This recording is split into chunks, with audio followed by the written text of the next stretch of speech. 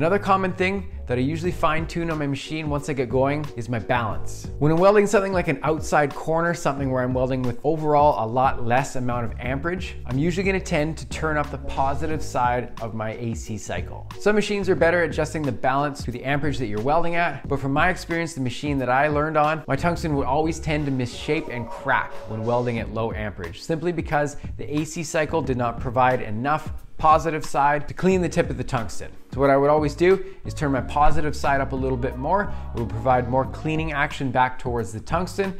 It would maintain a better ball on the end of tungsten for a much longer time. When I'm welding at high amperage, so thick fillet welds and stuff like that, I will definitely tend to dial my positive side of my cycle down a little bit. So I'll be running more negative. Anytime I have too much positive side of the cycle at high amperage, you will see the tungsten's tip starting to flutter.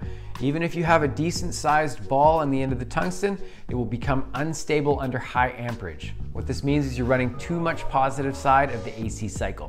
When you turn your positive down a little bit, so you're running a little more negative, you can weld at much higher temperatures and keep a more stable tungsten tip. Plus, more negative side usually means there's a little more penetration, at least in some circumstances, directed on the weld zone. This is one small setting that you can adjust to get a little more life out of your tungsten, as well as provide a little bit more penetration possibly with some joints you'll do. Another thing you can adjust, and this is only a setting that you can adjust on an inverter type machine, is the frequency. Running a higher frequency will tighten your arc cone up significantly, as well as concentrating all of your heat into a smaller area. A lower frequency will provide a wider arc cone, which will provide more general heat distribution to the weld zone area. These are just some ways that you can fine tune your machine to get you different results for different uses.